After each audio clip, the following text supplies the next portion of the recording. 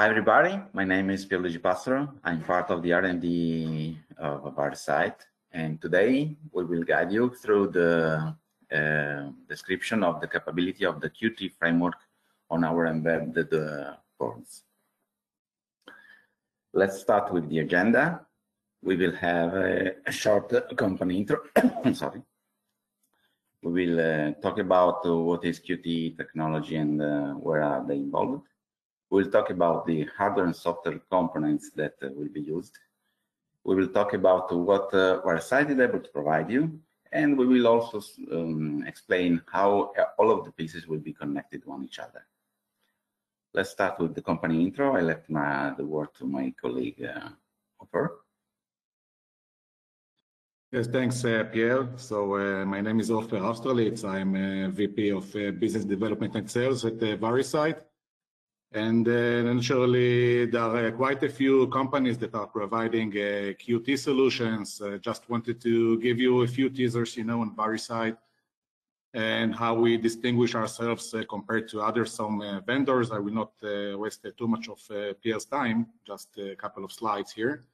So first of all, Variscite today is the #1 ARM-based system and module vendor. We are selling more than 1 million units per year, and we're the #1 leaders in this market with actually almost 18 years of experience in the system and module, both development and production, serving over 5,000 customers around the world. We have the most diversified ARM-based product portfolio with extensive longevity of 10 to 15 years and quite a few compliance policies listed here, a few of them, including the ISO 13485 for medical and others. We were actually the only SOM vendor that was selected by NXP as their platinum partner. And we are also alpha partner for the entire IMX8 product line, starting from the 8X, then 8M, 8M Mini, 8M Nano, the newest edition that is currently coming, 8M Plus, and 8 Quad Max as well. One of the biggest advantages of Variscite, if you compare Variscite to other system and module vendors, is the fact that we have our own internal production lines. In that regards, we're actually providing the most optimized cost performance configuration to each customer for an MOQ of 100 units. We can actually optimize the configuration with a specific memory size, storage, temperature grade, a few other additions that we can put inside, like Wi-Fi and Bluetooth or Ethernet PHY or audio and the like. So you can actually configure your own system on module, and then we optimize the cost and performance, especially for your needs. We, on top of everything else, when you're selecting a partner, we have the highest customer support quality that we provide around the system on module. Pierre and the team is just one aspect of the support that you can find around the system on module, and the wiki pages that we have with a lot of details around, and so on and so on forth. Pierre, you can move to the next slide, please. This slide showing you the system on module pin-to-pin families that we introduced, allowing our customers to scale up very nicely between one processor solution to another. Looking at the Varsom pin-to-pin family as an example, if you look at the right side, you have the entry point based on the IMX 6UL, 6ULL from NXP, that it is quite, I would say, base CPU based on Cortex A7. Still, it can very nicely support also Qt and other interfaces. It doesn't have a video encode or decode, but it is very nicely positioned as, I would say, kind of interface, or let's say wide interface solution to the customer. Then you can scale up to the IMX6 product line that we had before, single, dual, and quad core of IMX6, then the newest IMX8M Nano, the Mini, the 8X, and even the 8 Quad Max. All of them are actually pin-to-pin with some muxing limitations, but you can design a carrier board that will support all of them. We are going to introduce, I would say in a few weeks, the IMX8M Plus, with a lot of additions to the 8M family that you can also see in the Dart pin-to-pin family, that will allow you both to scale up on the Varsom and the Dart pin-to-pin family from the previous solutions that we have over there, with extra machine learning engine, with a few interfaces that were not included before in the 8M, like the CAN bus and dual Ethernet, and a few more display options. So the bottom line here is that you can very nicely design a product that will be scalable from one solution to the other, even make it compatible to future IMX9 that will come and the like, simply based on the Varsom or the Dart pin-to-pin family that you can find from Variscite. Pierre, I will transfer now the presentation to you, and you can take it from here. Thank you. Thank you, Ofer. Let's go on with the agenda. Now we will go through the definition of Qt and what is involved too. First of all, I beg your pardon, because actually the correct pronouns of this framework is Qt, but I'm so used to say Qt that you will hear me just say Qt. So just forgive me for this. By the way, Qt is a framework that is aiming to cover all of the development needs of an application without caring too much about if the application is targeting a mobile device, an embedded device, or a desktop. The main quality of Qt is to be cross-platform. So you just write your code once and you deploy on several subsystems like Android, iOS, Linux, or whatever you want.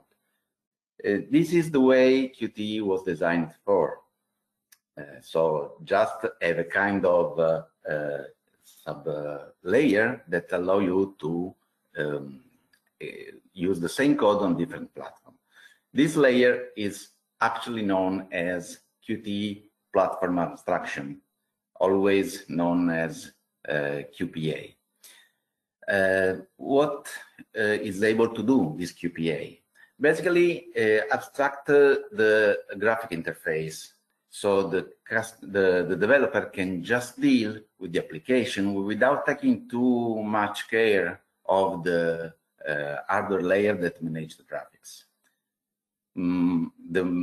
Here we are reporting the most used interfaces, so the standard Linux frame buffer, the non-accelerated one, the accelerated frame buffer, also known as EGLFS, the Wayland backend, that is the one used in the last platform from NXP, mainly all of the IMX8 families. The X11, that is the most used actually, because it came from the Linux PC and has been used till now for all of the embedded devices that we're using also the same infrastructure, but also Android, iOS, Windows, VNC. And beyond this, let me add a couple of things. One of the latest introduced is WebGL, that is actually the capability of the Qt framework to provide a kind of local web server rendering the page for you. This can allow to remotely access the device and having the rendering from the application. And the application is not actually dealing with the web server, it's just rendering what the developer would like to render from a graphical perspective. But let's say that even if Qt was born as a graphical interface, along this history is starting adding more and more libraries to his framework. So you can find library for the Bluetooth, for the network, NFC, positioning sensors, serial bus like the CAN bus. It's a very comprehensive and complete framework that allows the customer to write his own application without dealing on external libraries. Qt can provide all you need. More than this, even if originally it was mainly oriented to the graphic, nowadays you have a dedicated QPA that allows you to not have graphic at all. So in the bottom of the page, you can see that there is the off-screen QPA platform that allow the application, as I said, to don't have at all any graphical impact, let's say. What about the programming languages? Originally, Qt was mainly oriented to C, C++, because it was a framework that was born to create widgets, and those widgets were mainly coded in C and C++ with a kind of set of libraries that you were able to interface. Nowadays, besides C, C++, we are seeing more and more interest against what is called the QML, the Qt modeling language. This is a declarative language, like the style sheet, the CSS in JSON, that is used to describe your graphical interface. So the attention is in this, the target of this approach is moving the attention from the code to describe the application to the graphic that describes the application.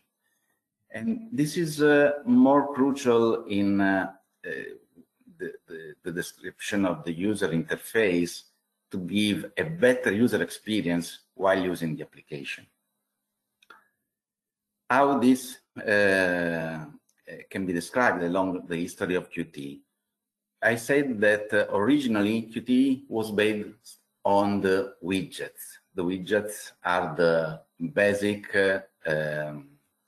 the basic part of an application, like button, like text areas and whatever, that were described in the legacy approach with the C, C++ code. Nowadays, the technology has moved from widgets to Qt Quick. Qt Quick uses as language the QML. Both the application can actually be used to develop a custom application, but the process to produce the application is a bit different. Nowadays, the suggested approach is the QML, just because it's much more easy from a graphical perspective. But the Qt widgets approach is still available and still usable. Let's try to compare these approaches just to have a general understanding of what's going on. So the Qt widgets technology was based on C, C++ coding, and is able to provide Qt widgets pieces that are the basic parts for what is generally referred to as a legacy GUI desktop application. Once you get this legacy GUI desktop application, the developer can customize it till to obtain the desired final result. When we talk about the Qt Quick technology based on QML, we still have C, C++ code, but just to manage the interface with the machine and the hardware itself. The QML focuses on the description of the graphic. And once you use this technology, you directly get the final custom interface. The point is that being a description of the graphic is not that easy sometimes, having a specific object like buttons, checkbox.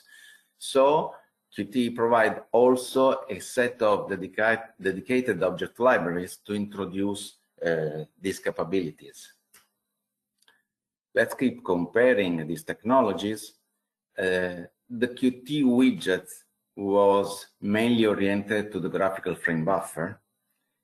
Nowadays, it's still in use and still maintained. So you can, in any case, provide an application based on widgets. And as I said, is mainly oriented to C++ programming.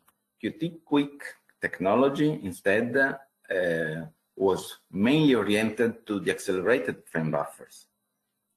So the original version was only available on OpenGL platform. Nowadays, this is not really true. I mean, the Qt team provided a kind of rendering engine that is able to emulate the OpenGL and still allow the developer to use QML even on not accelerated platforms. The Qt version that allow to use QML is at least 5.1, 5.2 because this is the very first version of Qt that was providing a mature version of QML. As I said, the programming language is QML for the graphical interface and C++ for the other interface and the extension that may be required. Now, let's try to see how a general application may appear when we use either the Qt widgets or the Qt Quick technology. So, in the upper left corner, you can see a general Qt widgets application as it came out from a preliminary design. In this sense, you can see that it's a kind of legacy application. It's not that nice, but Qt allows to include the style sheet, custom widgets, modifying the styles in order to obtain your target graphic. That is the one in the lower right corner. So there is a process that allows you to start from a description of the interface and then the customization that allows you to achieve the final result. This is the Qt widgets technology approach. The QML approach is slightly different. You start from a graphical design that is described somehow through the QML, and then you can add custom widgets that are not that easy to be described. So the initial result is directly what a graphical designer can provide you. There is the capability to introduce using PowerShot screenshot rather than other graphical tools, and have this output to be integrated directly in the Qt in order to generate your application.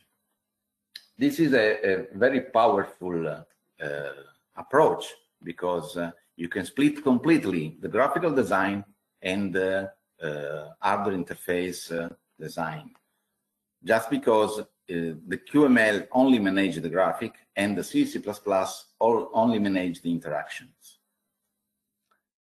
Just to have a couple of reference examples, on our GitHub, you will find at the addresses, the URL reported here, two different examples that may be used to reference the two technologies. On one side, the GPIO widgets that allow you to play with the GPIO using the widgets, and on the other side, the same application but designed from a QML perspective. So the graphical is designed through the QML and the interaction with the GPIO in C++. One of the common questions that we have is, am I supposed to switch immediately to QML, or I can still use Qt widgets? We at the time being, we are not aware of any plan from a Qt to, let's say, stop supporting the Qt widgets technology. So we are supposed to develop today in a Qt widget application, and we are supposed to have them working, maybe we've done some adjustment, also in the future version of Qt. The suggested approach, but just because it's a matter of approach from a graphical perspective, is the QML. Let's say that the QML has been thought mainly to satisfy the graphical requests that they may come from the marketings, because it will make easy describe the application from a graphical perspective. This is why the QML is the suggested approach, because it's supposed to be the long-term solution for the newer projects. And one of the common questions that we also have is, okay, but I'm not used with QML, I'm used to C, C++, how can I do? How long it will take to me to reach a reasonable level of confidentiality with this technology? Let's say that QML is a descriptive language, and the learning curve is depend on the developer, but it's not that critical. Let's say that once you get in and you understand the capability, you will probably prefer QML to the Qt widgets approach. But in any case, you will have from the Qt team a kind of GUI designer that will allow you, will help you to use the QML more or less like the Qt Quick approach, the Qt widgets approach. It's a dedicated tool that is part of the Qt Creator framework, and will help you during the design of the application. Just to give you a reference, here you can see on the left the Qt widget designer, and this is the phase where we were preparing our demos, the one that we shown before. On the right, you can see something similar about the QML. Let's say that it's not that easy, but the Qt provide all of the documentation and the reference and the tutorial to approach those technologies. Now that we have a general understanding, let's try to understand which hardware and software components are involved. First of all, the basic part is Qt Creator. Qt Creator is an IDE, an integrated development environment provided by Qt team. It's a very performant and interesting tool that provides you the capability to run application, debug application, have different settings for each specific hardware you have. You may have a board with a GPU and another board with without a GPU, and have different settings for each of these boards, and run your application according to this setting. When I say running the application, I'm referring to the same code, just running in different conditions. So basically, Qt is a powerful instrument for the developer to start from the design of the application till to the debug and the deploy, because this will interface also the target and will deploy the software on the target, and you will debug on the target, just with an Ethernet cable. Now, just to focus on the Qt product, we also need to talk about quickly, actually, about the licensing system. You can find several information about Qt licenses to the links that we propose here, and also in the frequently asked question on the Qt website. But basically, what you need to know is there is a commercial license that will require you to pay a fee to Qt according the number of pieces and whatever, but you need to agree directly with Qt. And there is an open source license that is based on LGPL-v3. Keep in mind that LGPL-v3 is not that easy to be used in a general approach to a product that should be present on the market, because basically LGPL-v3 will say that the product should be some kind of an open product where the final user is able to access the details of the product in terms of file system, libraries, and whatever. You will find several information about this. Just keep in mind that these are the two approaches provided by Qt about the licensing system. Going forward, we are going to see what Variscite provides to you. We start from the hardware. We provide you a SOM, we provide you an evaluation kit, we provide you a file system and the capability to build your own SDK, your own toolchain, with the cross compiler, the debug tools, Qt Creator. You will be able to download it from the Qt website, and the Qt framework will be part of the SDK that you will be able to build. What is happening is that you will just plug your evaluation kit to the network and to the PC for a serial console, and you will be able to start developing, cross-compiling, deploying, testing your application. How this will be happen? Let's talk about the involved pieces in this process. First of all, we start from the wiki. This is a generic wiki page. We were not referring to a specific SOM, but this is how in general appear a generic wiki page for one of the IMX8 family product.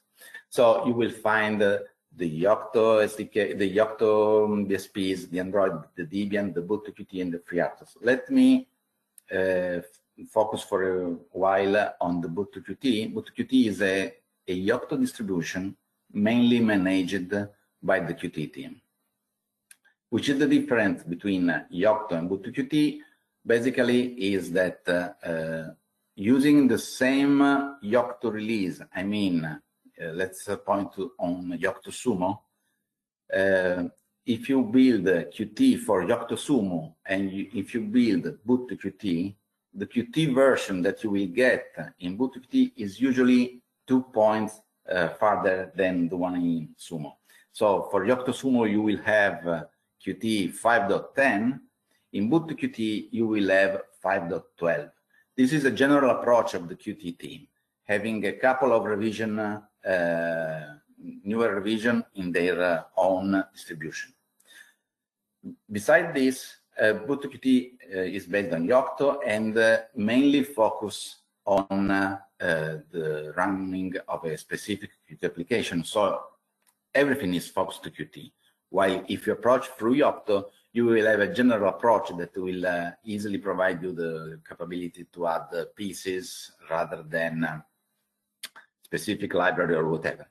In BootQt, everything is focused on Qt. About Android and Debian, as I said, it's still possible to provide Qt support for Yocto and Debian, as for Android and Debian, but keep in mind that we are referring to systems that need special care.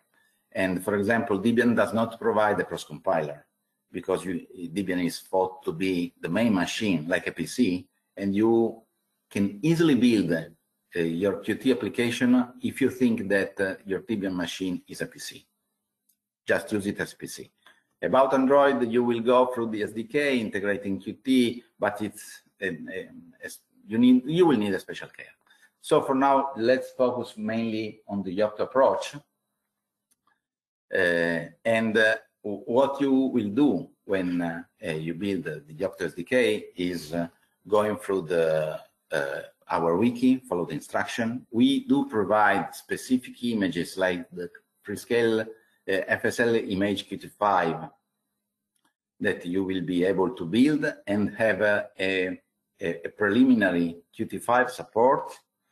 But beside this, you will also be able to build a dedicated SDK that will start from this image, add all of the Qt support for the host PC that will receive the SDK itself. So once you start, you will be able to generate the image. From the image will be available through a compressed file that you will be able to decompress and burn on an SD card. And once you start the SD card, you will have a system up and running with all of the Qt library already available, or at least what is planned to be already available. You can always add more library. And you will be able to connect this board through a serial console, but also through the Ethernet cable. This is for the target, so on the target board. On the host PC, you're supposed to install the SDK. And once you install the SDK, we have a dedicated section in the wiki that drive you through the step-by-step configuration of the sub-pieces. I mean, the configuration of the devices, the configuration of the debugger, the GCC compiler, the Z++ compiler, the CMake, the Qt version, and all of this previous configuration will be, let's say, covered by a kit configuration that will link each of them and will be your machine-specific configuration. That's why previously I was referring to the capability to have different kits using, referring to different machine that will allow you to deploy the same code on different machine with different configuration. Just to give you a quick example of what we are talking about, here we will show you a quick video, actually a compressed video of the Qt creator configuration, the kit configuration. Just remind that the extended version of the video will be available through this link already present in the page. So let's now start the video.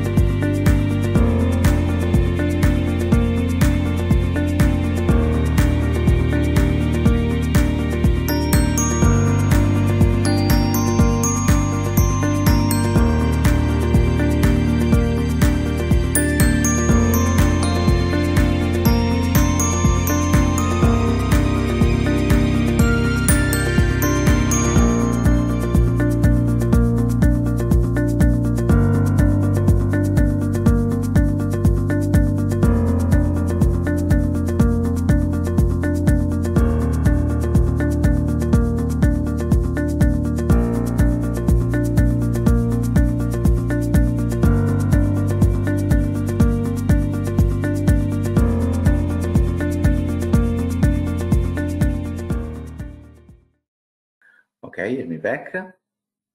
So as I said, this video is also available through the Variscite YouTube web channel. This is the Qt creator configuration, so the steps that we described a few minutes ago.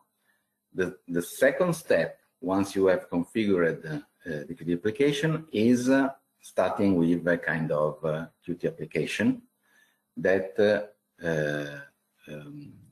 may provide a minimal Qt reference example. Let me show you another video that will show you how to prepare a sample application. In order to test that everything is properly working on our system, let's create a new project clicking on New File Project. Then select as project type widget and assign it a name.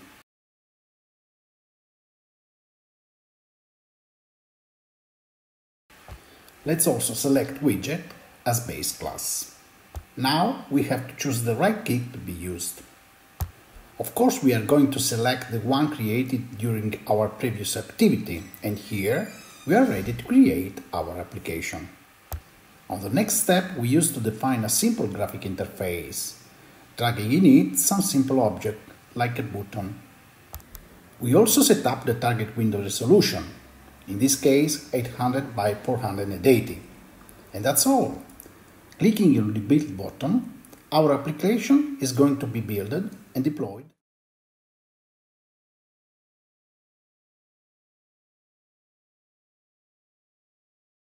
Give me back again. Okay, this is a quick example of how to prepare a sample application in Qt. And this also closes our live section. Let me remind you our reference link, so our website, our sales email, our Variscite customer portal, the wiki, and the GitHub repository where you can find all of our software free of charge, obviously. The next Qt webinar will be based mainly on QML, and we will drive you through the design of a QML application, or like a dashboard, where we will show how to plug, let's say, all of the items in the graphic and animate them according to the hardware capabilities. And this is close our webinar, so feel free to start with the questions.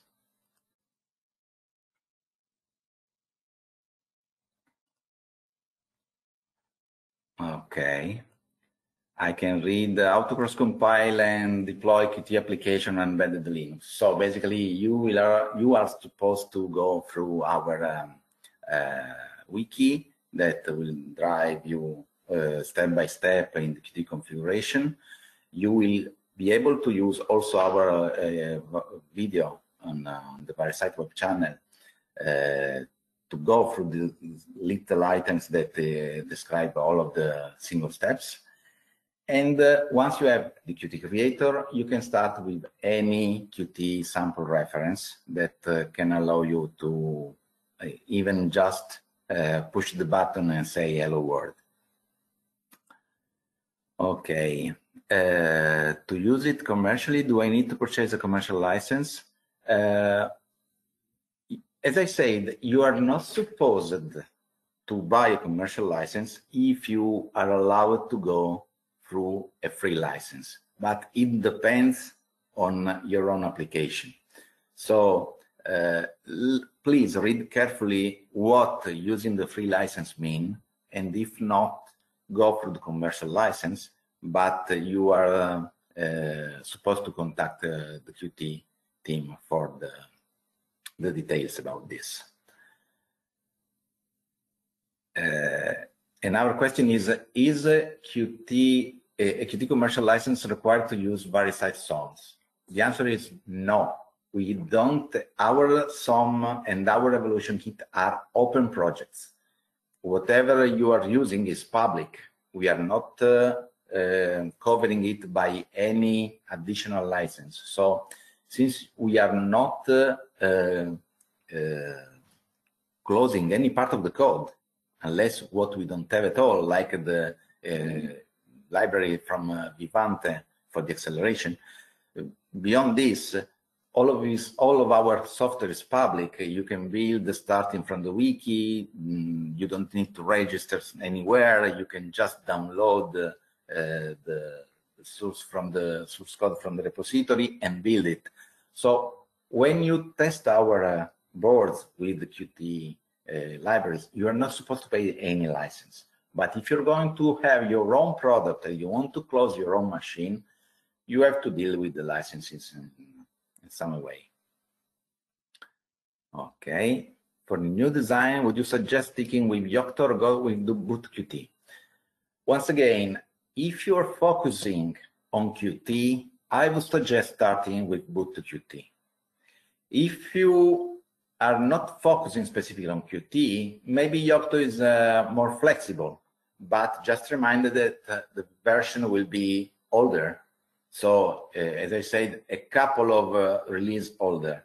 If boot Qt provide 5.15, in the same version of Yocto, you will have 5.13. Okay.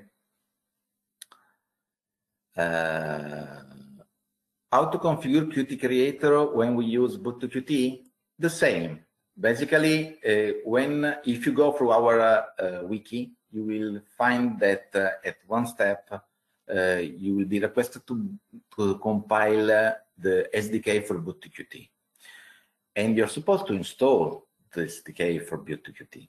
Once you go through the steps to configure Qt Creator, the steps are the same, no matter the SDK you are using, either the one from Yocto or the one from boot Qt. The steps are the same. Be careful because the path will be different because they are two different SDKs. So maybe the folders will not be named exactly the same, but the logic will be the same. You will have a specific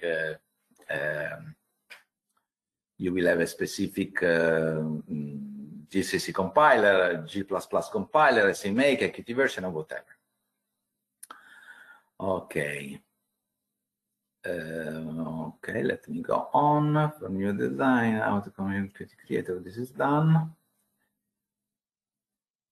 Okay, yes, I've received a question about, is a step-by-step tutorial available on the website? Not exactly on the website, but on the wiki.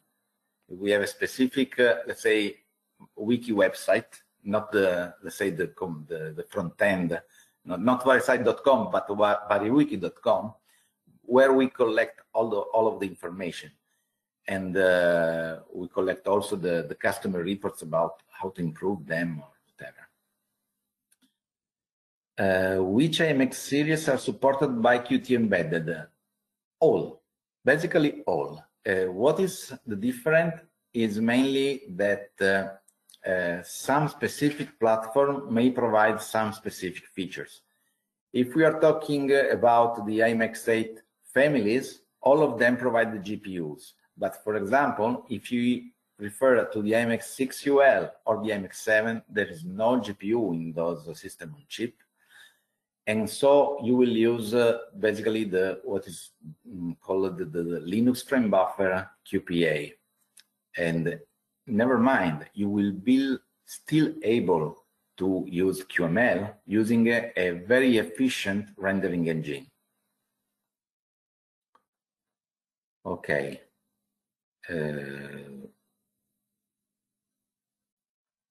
Let me check for other questions.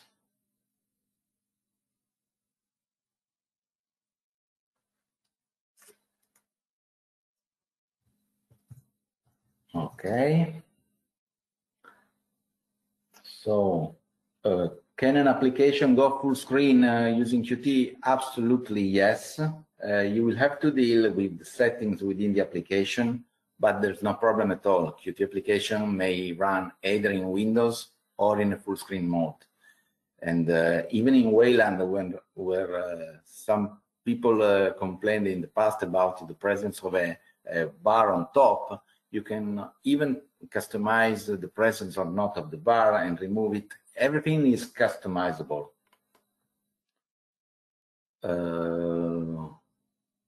Can I run my application and start up? Absolutely yes. Just remind that your application can be seen as a service, and you are able to run whatever service you want in the Linux system. The same for BootQT. BootQT provides its own system to run application startup that you can use or rather not, up to you. But from a general Linux perspective, whenever you want to run an application in the startup, you will be able to write your own custom service and run the application when the system boot.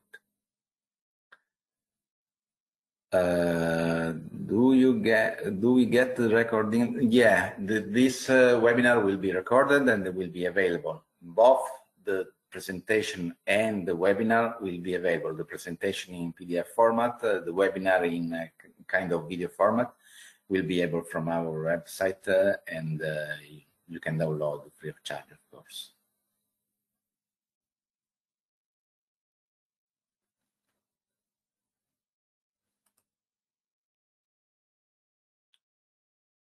Okay. Any further question?